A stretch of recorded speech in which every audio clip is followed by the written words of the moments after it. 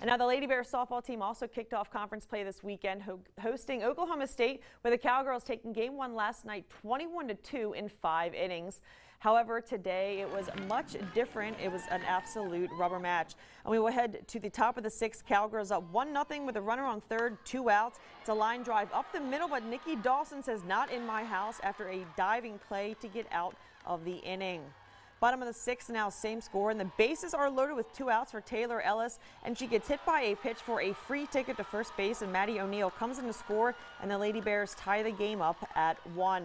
Now we're still in the 6th here with the same score, bases juiced with Anna Watson at the plate, and she hits a hard ground ball that goes off the pitcher's glove. Watson takes first and McGlaughlin touches home to take the lead, but the Lady Bears, they were not done on the base pass.